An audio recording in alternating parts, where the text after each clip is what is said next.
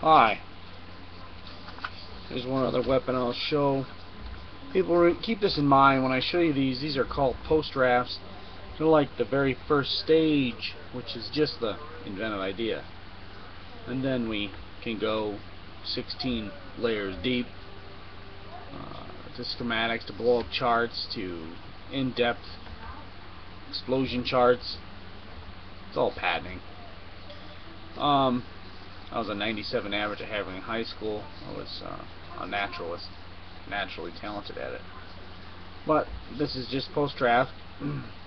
This is my second invent idea. This is called a remote control field sweeper M1, or an M1 remote control field sweeper. And how this works is it has nice, strong but light aired tires, and it runs on a power band. It's a power band tire control axle that it spins.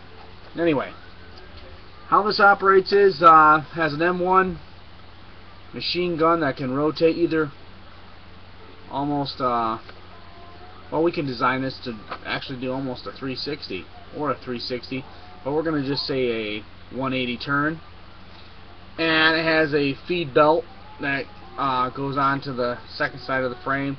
The center of this frame is a very lightweight electro or gas or solar power engine that feeds the belt into the weapon. Up on the top here is a remote control brain that allows you to control the weaponry and to steer this, and it has a camera built in it this is for putting out on flat terrain or pretty good rough terrain, either or.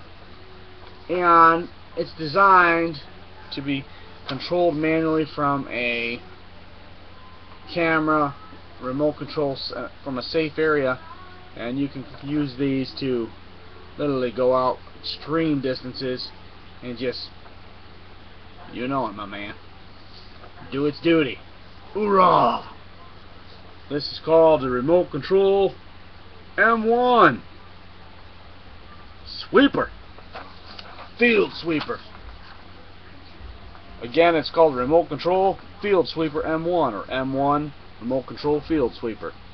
Patent numbers 44B.126-56-3574. God bless.